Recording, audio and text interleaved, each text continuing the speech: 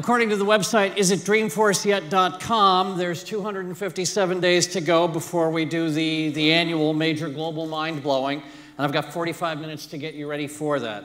What I want to do with you tonight is to talk about something that is not an industrial revolution, because many of our customers hear the word industrial and think that's not what we do. We're not smokestack. We don't dig stuff up and manufacture it and move it. We're not an industrial company. So I want to talk about the outcome of all those revolutions, which is the opportunity and necessity for bringing a level of engagement that's simply never been seen before, never been possible before, but is now absolutely demanded. We are, of course, a publicly traded company. If I say anything tonight that describes something we don't yet sell, do not invest in us or do business with us based on that. I have neither the intention nor the authority to pre-announce anything, but you all knew that. You're a successful company, or you are a member of a successful company, and if I'm going to come up here and tell you that you need to do things differently, you might be inclined to say, show us what we're doing wrong. At some point, doing the right thing brilliantly well doesn't merely become the old thing, it becomes the wrong thing. And the question is, when does that happen? There's a famous quote from the economist John Maynard Keynes: when the facts change, I change my mind.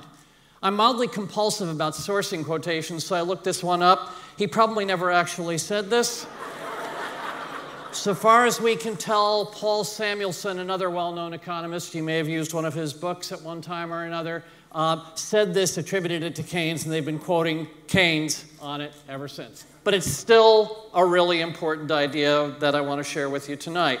And the first exponentially changing fact is the sheer amount of capacity to connect in this world. I had to look this up the other day because I could barely believe it. The first iPhone was, in fact, a 2G device, which was so long ago that we weren't even calling it 2G, any more than they called World War I World War I before there was a World War II. All the bandwidth on the entire planet, when that non-camera equipped, non-app store supported, lame little expensive tool came to market, would have given the average human being on the planet roughly 3 ringtones a day. Not 3 phone calls, 3 ringtones. Fast forward to the year 2020, you're looking at a 1,000-fold expansion of networks, wireless capacity, phone circuits, the works. And that much difference, I'm sorry, I'm not going to give you 3,000 ringtones. With 3 hours of connectivity per person, I can give you 5 different versions of Beethoven's Ninth, along with extensive commentary on why Dudamel is different from Von Karajan, okay? And more importantly, we can collect data from you, whether you're giving it to us or not, frankly. Because as Peter Sondergaard at Gartner said, the future of market research is not asking people, what do you want? As Steve Jobs famously said, they won't know what they want until I show it to them. What we can do is measure what people seem to be trying to do and show them the answer to a question that they might not know how to ask or might not ever even thought of asking. Because the thing you want to bring them solves a problem that's been part of their lives for so long that they've started to think of it as like friction or rust or gravity, just something you have to tolerate. And so often, the opportunity to get eyeball to eyeball with someone and say, this thing that you think you have to accept as a necessary obstacle or problem or cost is now fixable. Did you realize that? And I've had 3 or 4 conversations like that just today. And sometimes it's a matter of, oh yeah, that was addressed. The MIT preprint came out this morning over breakfast. I mean, that's how fast the time scale of change has become. But customers, despite all this bandwidth, don't feel more connected. They don't. They say they feel less connected to companies than they did a few years ago. By the way, you'll notice the green arc and the yellow arc. The green arc is consumers. The yellow arc is business buyers. Oh, there's another thing we all think we know, that the B2B buyer is somehow very different from the B2C buyer. Not so much. Experience that people have as consumers is now beginning to inform their expectations as B2B buyers, and bringing them that special experience is now becoming just as much of a thing. They want you to know what you've done with them in the past, so that you address the concerns that they have and move forward with them and anticipate their evolving needs. They want you to have service and sales no longer be sequential. Service is no longer the damage control department for the over-promising and under-delivery of your salespeople. I'm sorry. Service is now actually your major source of profitability. Everyone wrings their hands every time Apple says people are keeping their iPhones longer, missing the point that if Apple stopped selling all hardware tomorrow, that little side business of App Store and iTunes and iCloud would only be a revenue stream the size of Coca-Cola, with their cut off the top a business the size of Starbucks. The growth of the opportunity to have what used to be the end of the relationship when you sell them the product now become the beginning of the delivery of the value stream of the services is, frankly, quite underappreciated in most businesses today. And the expression, think outside the box, you do need to think outside your own box, but you also need to think outside of everybody else's boxes. You need to ask the question, how do we get beyond people buying a thing, and buying a thing, and some assembly is required? How do we sell them the interoperable, orchestrated solution, some of which will be delivered by partners, but still under the aegis of our brand, because that is how you become the hub of an ecosystem and not merely one of many vendors of piecemeal components. This is the expression system of systems. How do you become the go-to that solves the problem and doesn't just merely provide one piece of the product that they need to construct? The expression, being inside the box invites a little thought experiment. Don't think of the edge of your box as a boundary. Look at those edges and say, what is happening immediately before or during or after someone uses the thing we used to call our product? And what's the process of which it can be a part? For example, I hope you don't recognize this. It's a taser. I hope you've never been on the wrong end of one of these. This is a well-known brand. Everybody knows it. Everybody's heard of the incident where the guy was on the floor. He's saying, "Don't tase me, bro." Now a registered trademark. It's on T-shirts. But recognizing the, shall we say, baggage that their brand was now carrying, the company rebranded itself as Axon. You may not know that brand. Taser is one of its sub-brands. But what does Axon sell? I withdraw my taser from the holster. That action begins to run a streaming video on the Axon camera strapped to my chest. I use the device to do whatever I need to get done. Reholster the device, and 30 seconds later, assuming the incident now to be concluded, the camera connects to the cloud, automatically uploads the video with metadata annotation of what was done, where, how many times I discharged my device over what period of time. And so before I get back to the precinct house, the report's already done. Before the defendant's public defender comes charging into the district attorney complaining about excessive force, the report's already there, and you can just hand it to them and say, here's the video. Your client was subdued without injury. You sure you want to bring this complaint? And what's the result of this? The result of this is an estimated tripling of the time that an officer can actually spend on the street getting stuff done, because they're not filling in a report that will be debated as to whether it was accurate. They're not sitting in court testifying in a case that was dropped because the data was incontrovertible. The product is not the device. The product is public safety and criminal justice productivity. And notice also, if I sell you 100 tasers, we're done until you start to need another batch. But now, Axon is part of the everyday routine process of criminal justice and public safety in these cities.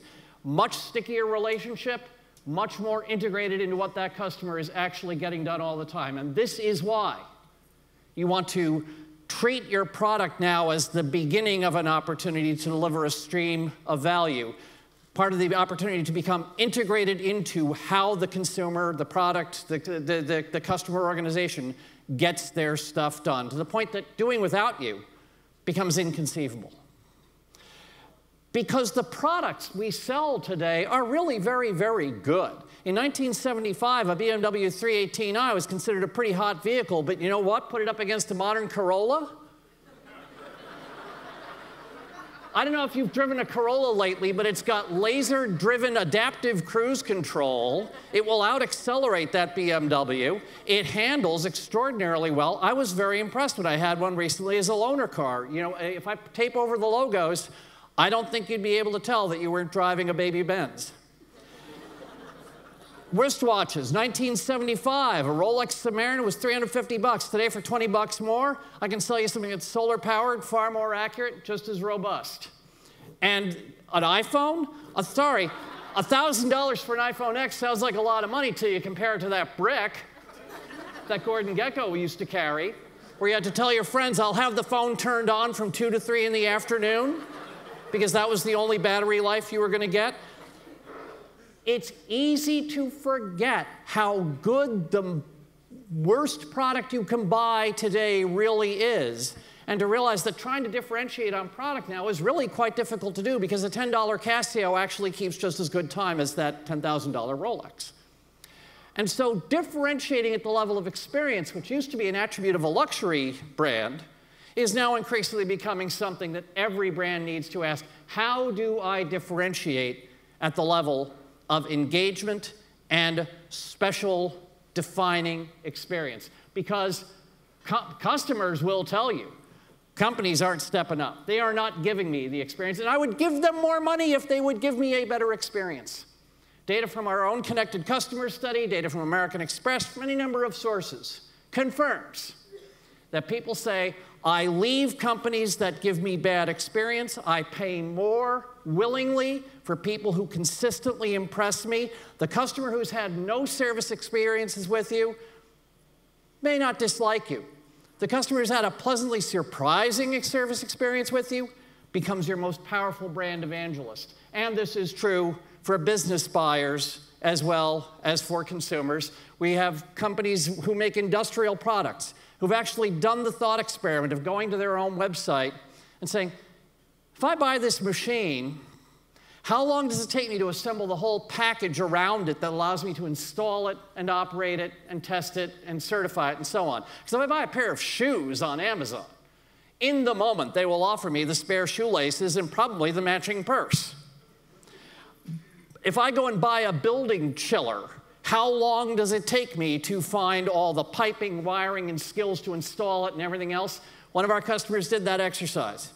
Took them an hour, and they wound up going to 9 different websites that all belonged to them. But it was like doing business with 9 separate companies.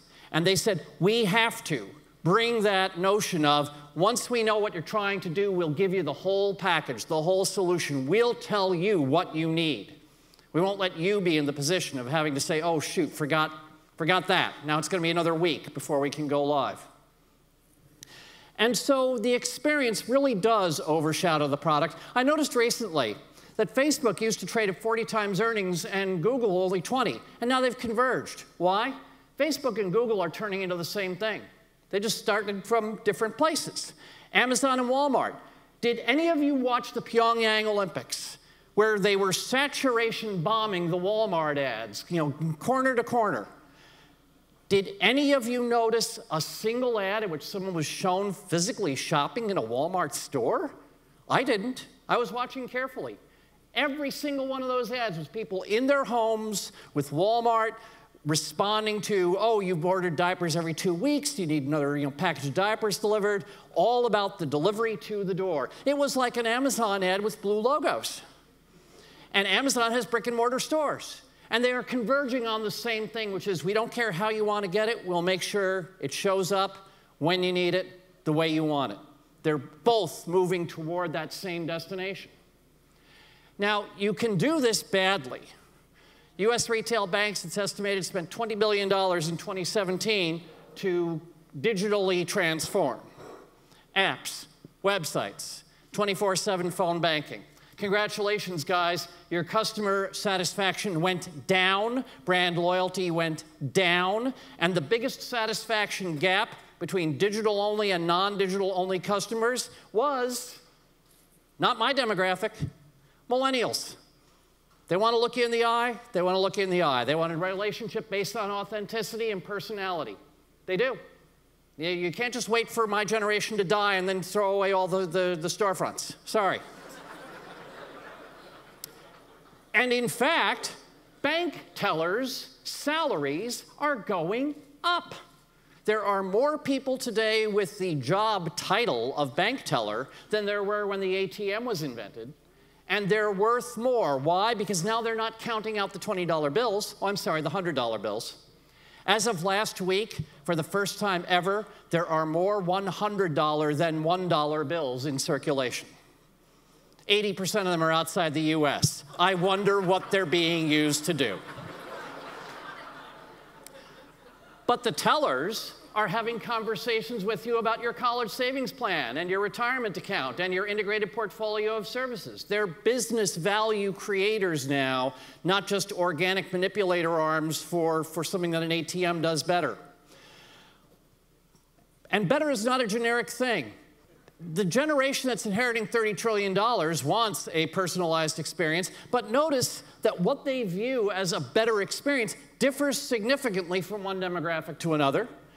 Some people want a better face-to-face meeting experience. Some people want a 24/7 online experience. It's important not to think that AI is one color lipstick that goes on every pig. It is not. You need to be saying, what's the kind of experience that needs to be enhanced? That is not a technology exercise. That is a, oh, I'm sorry, actually understanding your customer exercise. And when I want to make a room full of dedicated IT people squirm uncomfortably in their seats, I say, you know this job you took because you really are more comfortable with machines than with human beings? I've got some news for you. Your ability to get inside the heads of people, figure out what motivates them or what scares them, is actually going to be more important to your ability to create value for the rest of your career. And the whole notion of the way that Slalom likes to engage with its customers is very much, as I mentioned earlier in the Q&A when we were asked what do we take away from the day, so many of the breakouts today had a subtext of, guess what? This is no longer a technology adoption challenge. This is a behavior change and culture change challenge. It's much more fun. It's much more interesting. It's also a new skill set. And so when Capital One looks at this, they say, you know, if you're talking to someone through a teller cage, you're expecting a certain level of transaction. You may be almost literally blind to the possibility that they're ready to start functioning, in effect, as a personal financial advisor, because that's not a conversation you've had with a bank teller before. So what have they done? They've created these Capital One cafes, a different environment in which a different experience becomes comprehensible, natural, place where you drop in, hang out, and every now and then there's something up on the big screen back there that talks about a new financial services offering. It's a much more natural way of engaging with someone who you want to become an advisory part of your life and not just a transactional medium for the times when you need some cash. Now, fortunately, with this tsunami of data that's coming at us, the computational power is there to do something with it. I will point out that that is a logarithmic scale. Every time it goes up the same amount, it's another factor of 10.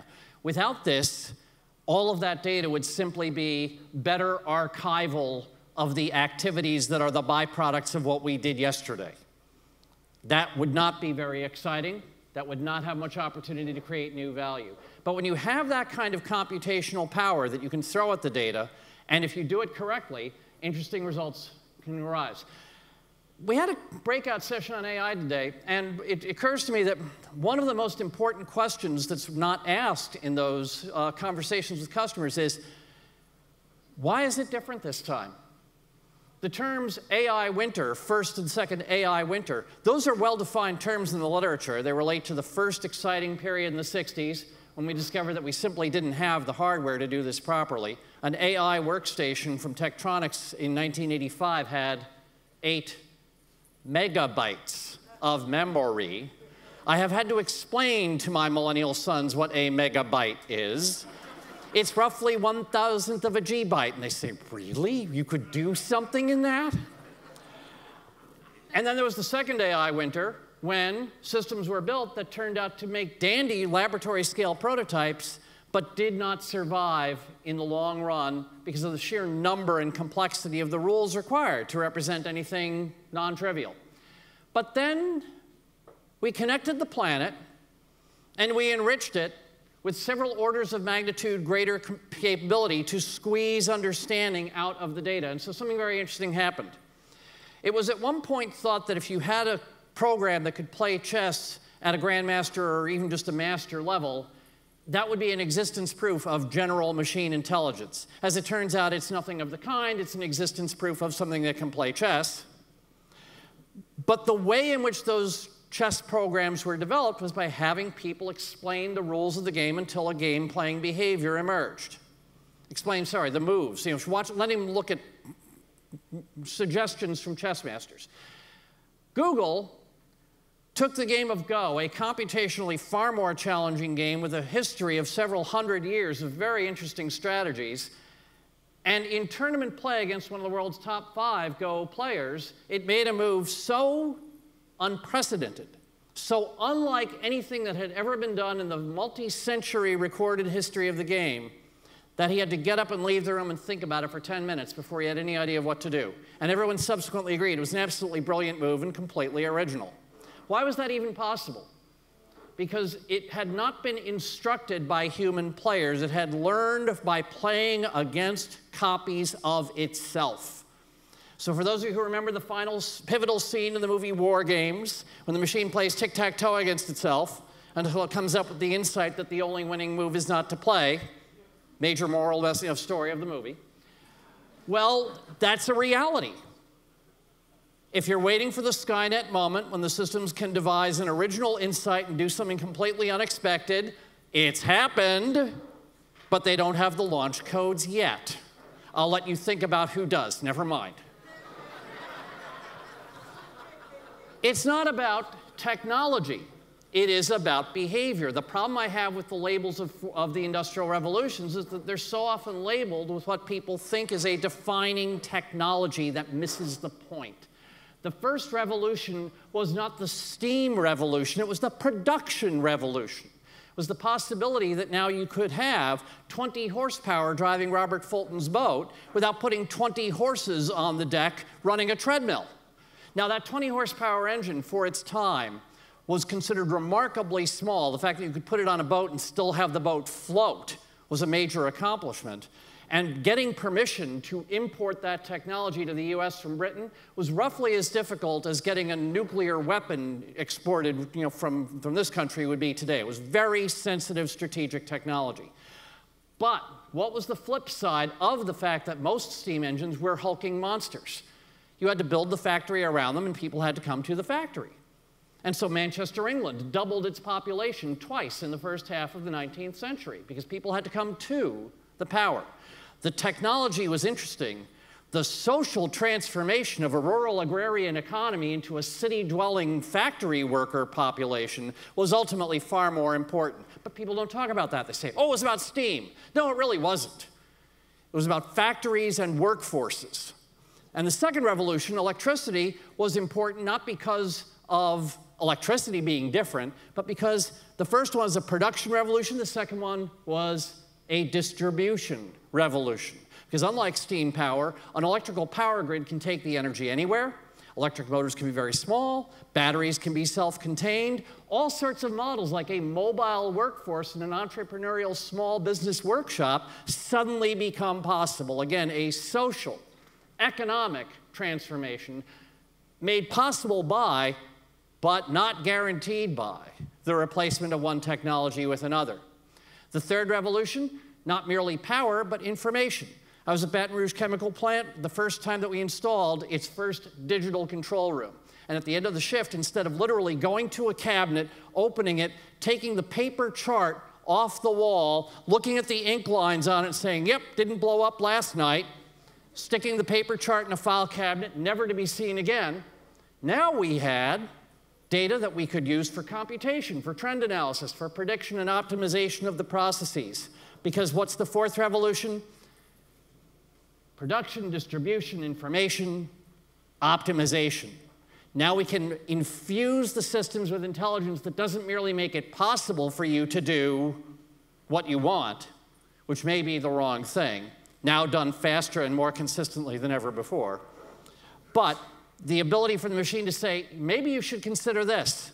Maybe here's a go move that never even occurred to you, poor miserable human. After all, you haven't played 1 million games in the last half hour.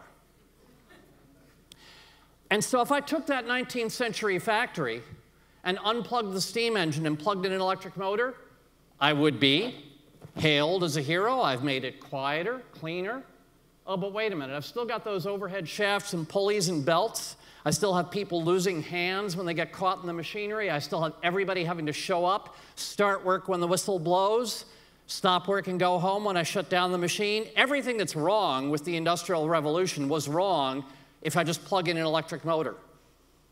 A serious, serious defect.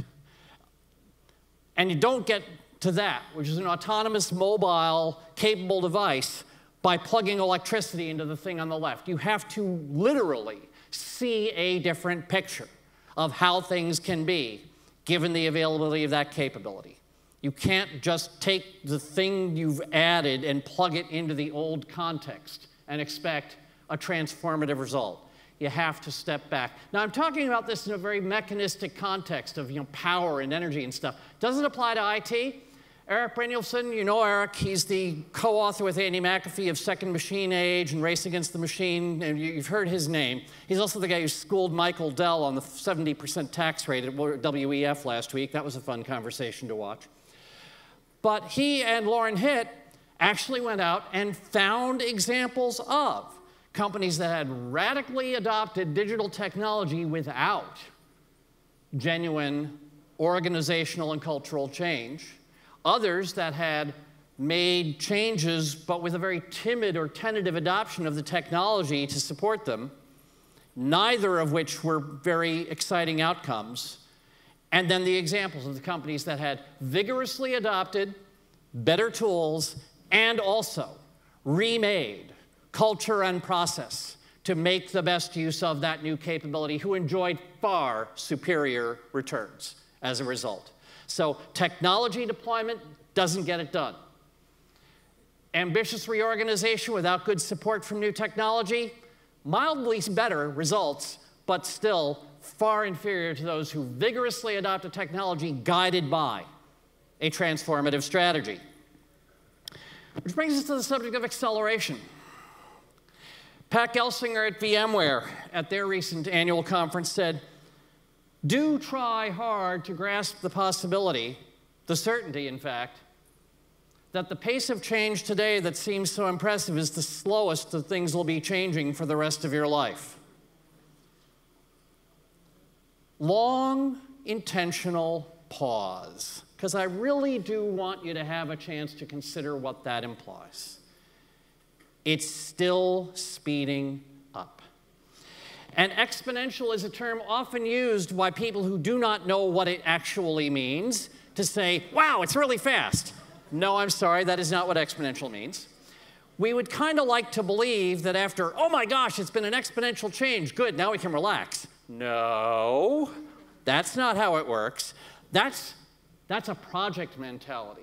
That's a company saying, okay, we're going to do a digital transformation project. No, it's not a project, and you don't get to enjoy a period of leveling off when you're done. If I take that same graph and replot it on different axes and show you a linear growth that continues at that pace, that looks really, really impressive. Until I replot those two curves and show you what actual exponential really does. It keeps going up more and more quickly, indefinitely. Now, the funny thing is, individual S-curves tend to combine into something that looks like that exponential curve. This is the thing. You get a fundamental technology change, but the aggregate result is that the thing in your pocket has, if I remember the number correctly, 63 of the 84 non-radioactive elements in the periodic table are in that little box, and all you want to know is if you can get it in rose gold. This is an extraordinary piece of alchemy that we carry around, and we've managed to forget what a miracle of materials science, manufacturing technology that thing really is. It just looks like a piece of magic black glass. Don't tell me about millennials being digital natives. They didn't even have an ability to see the file system on that thing until a year and a half ago. They have no idea what's behind that glass. Trust me, I have 3 of them. And when things are accelerating, it's miserably difficult, and we do it very badly to try to do competent forecasting. The World Economic Forum back in 2015 asked over 800 reasonably expert people to come up with dates and times when they thought that important changes would result. This is consistent with the observation that's been made before that many people can tell you what the future will look like. They are called futurists. Those who can correctly tell you when are called billionaires. Because getting it right is hard. They said, no, the tipping point for AI being important in white-collar jobs, that'll be around 2025. Oh, really? Tell that to JP Morgan Chase, which is doing contract validation and replacing 360,000 hours of accountant paralegal work with an algorithm called contract intelligence. And in fact, if you're not using AI now in your finance, customer service, or marketing areas, you are in the bottom 4/5, which is not a place I think anyone really wants to be. It's not a fun place to hang out down there in the bottom 4/5. And the problem, of course, with the label of AI is how aspirational it is. Someone actually said in 1983, do you realize that once it actually starts doing something useful consistently at a reasonable cost, we stop calling it AI. We call it face recognition. We call it speech recognition. If I told you I've got a fabulous machine vision project, I'm going to be able to take things that are almost identical and have it accurately identify one versus the other, no matter what distance or what orientation or what lighting the object is in. Doesn't that sound like something that would require artificial intelligence? Yes, it's called a barcode scanner. It would be a machine vision research product 40 years ago, and now it's an unconsidered, just a modern utility. And so the label AI stands for, remember this was said in 1983, that which is almost implemented. And that's why the fact that Salesforce Einstein is real AI right now really does matter to people. This brings us to another subject as exciting as AI, which is innovation. Everyone wants it. Everyone wants to believe that they're good at it. And customers are very aware of it. They are no longer impressed by what you've got. They want to know where your puck is going. They expect more frequent new services. It takes more to impress them. They actively seek to buy from innovative companies. I want you to try to remember that in 2007, when the iPhone was introduced with no app store, it came with what it had. That's the way things worked. Back then, if a software vendor sent you an unscheduled update, it was called a patch. It was a confession that they had screwed up. It was an intrusion on your day because now you were going to have to sandbox and test and deploy something that might break things you had, and you were really not happy with them. Imagine if they did it several times a year. Imagine if they did it a couple of times a month. Well, we do that now, and it's called an app update. You look at your phone, there's a little red circle with a white number on it. You say, oh, cool, some updates.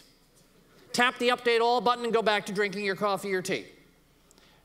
And it's pivoted in just a little over a decade from an annoying and risky intrusion upon your routine and a confession that a vendor had made a mistake and couldn't be trusted to deliver a quality product into something that we actually demand as a free act of continuous improvement in the product.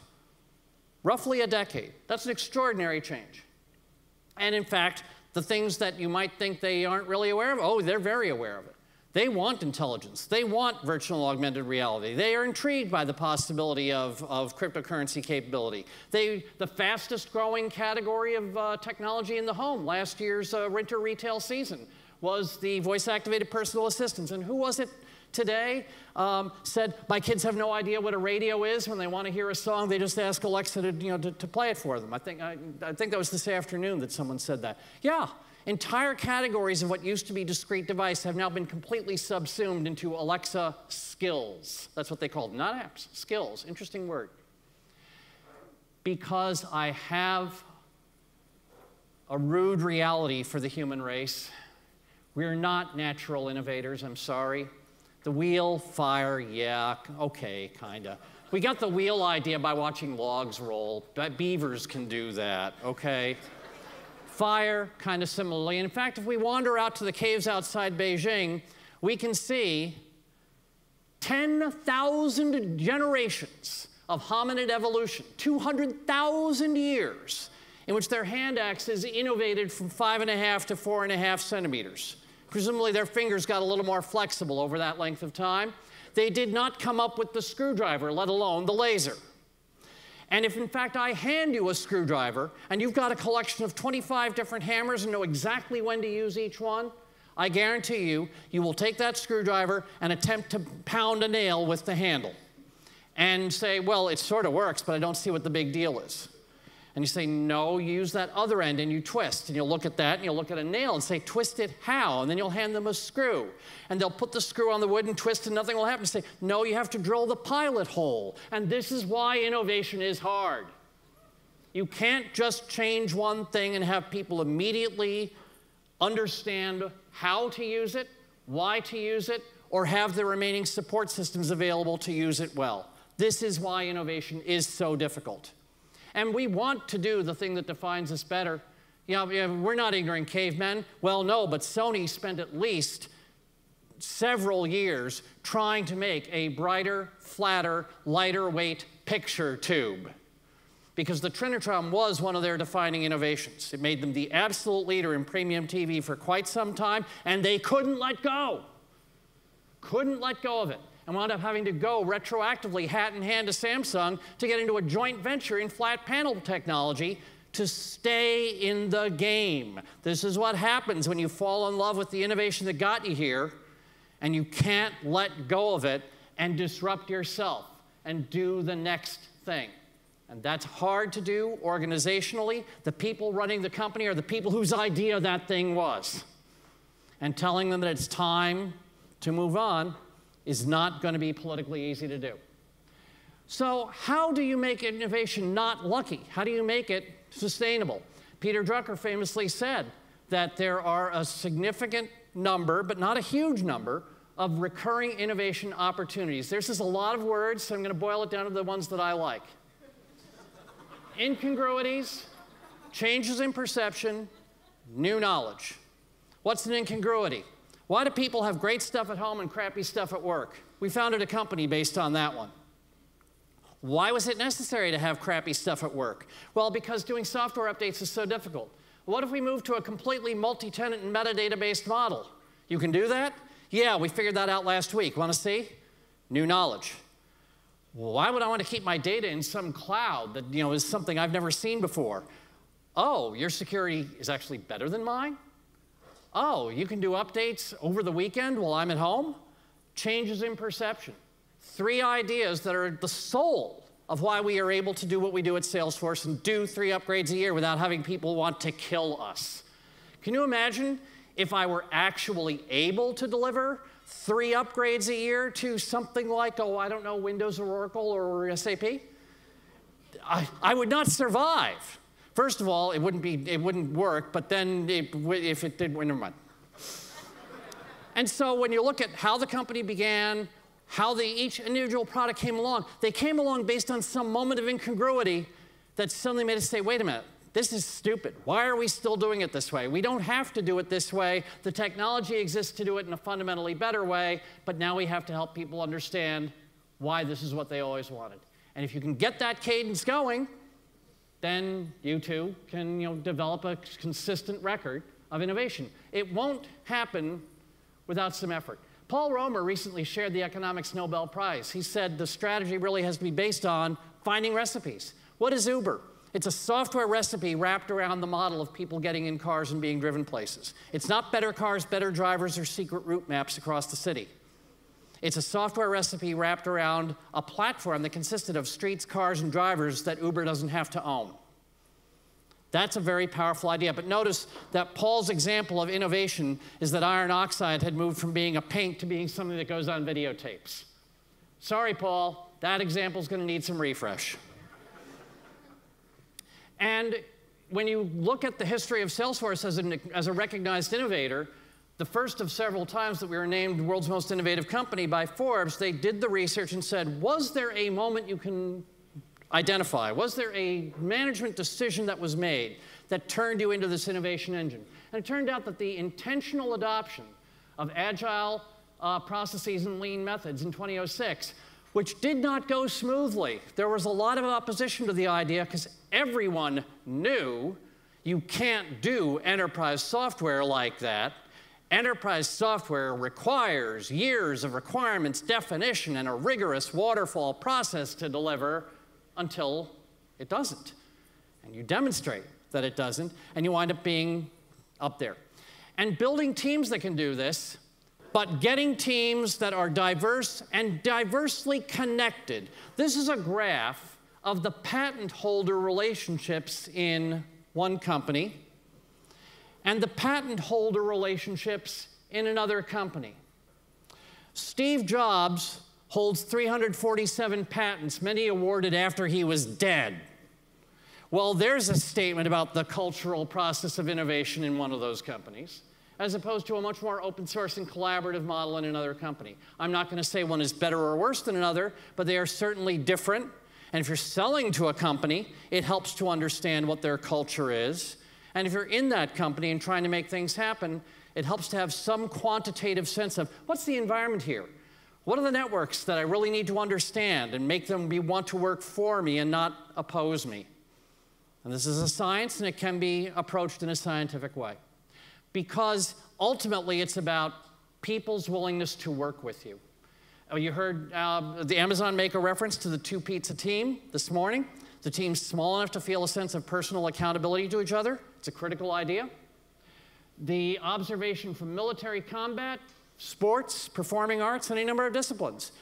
People do not do their most extraordinary things out of fear or greed, but out of a desire not to disappoint people who are important to them as colleagues, as family members, as members of a platoon, as members of a sports team, as members of a band, whatever. Loyalty to the group is the essence of morale. That means the group needs to be small enough that you can feel that sense of personal connection and build architectures in which the ownership of an outcome can be meaningfully assigned to a group small enough to feel personally responsible for delivering that result. And this is the kind of decision that can be made that allows an organization to still feel like a startup, even when it's a 36,000 employee, Fortune 500 member, hypothetically. And being better, faster, and cheaper is a very, very tempting siren song. Moore's Law promises us, oh, it's going to get better.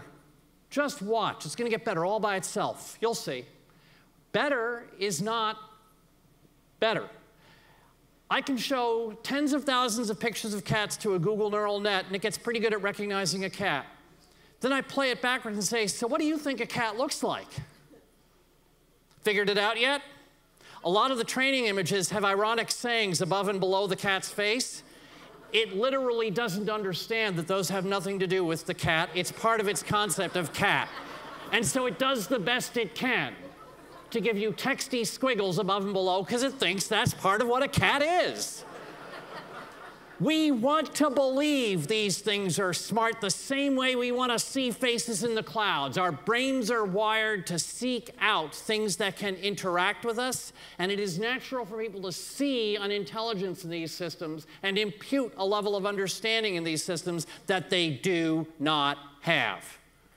It is a dangerous, dangerous illusion that our brains are well wired to make us suffer. And the result of this is that Gartner estimates that by 2020, companies will have a new job, which is essentially personal trainer and psychoanalyst to the neural nets.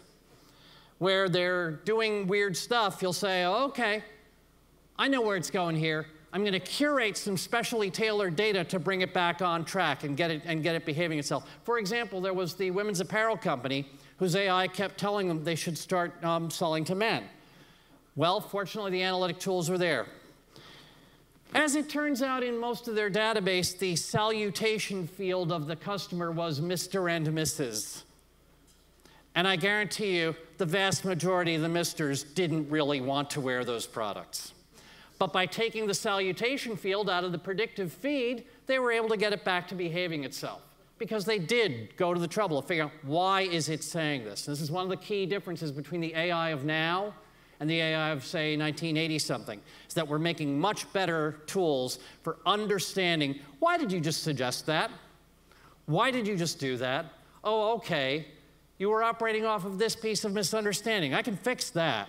And keeping people in the loop is really key, because apart from standing for almost implemented, AI also stands for one other thing. And Douglas Engelbart said, if only we had made the label stand for augmentation of intellect. Build systems that are designed to assist people and not held up as prospectively replacing them. This is ultimately a data problem. The best time to plant a tree for shade is 20 years ago, but the best you can do is to plant it right now. The best time to plan your data initiative is at least 3 years ago, but the best you can do is start it right now. Don't wait till the AI is done and say, great, now we can feed it some data. Oh dear, look at this.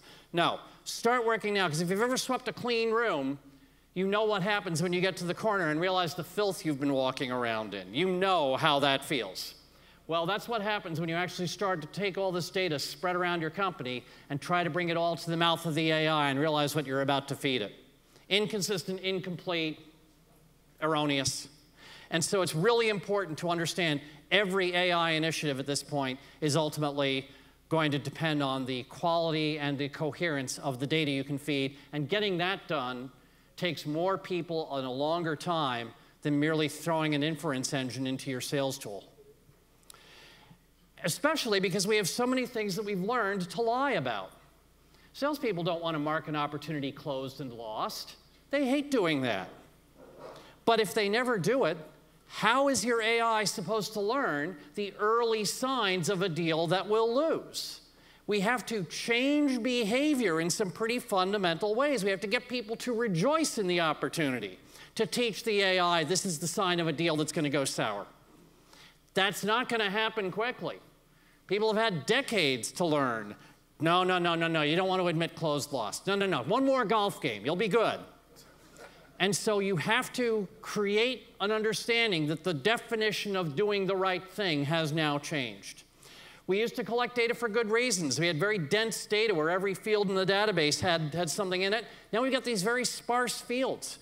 Amazon's recommendation engine. I'm sorry, even in my case, the number of things I've bought from Amazon is an infinitesimal fraction of a fraction of the things that they could sell me.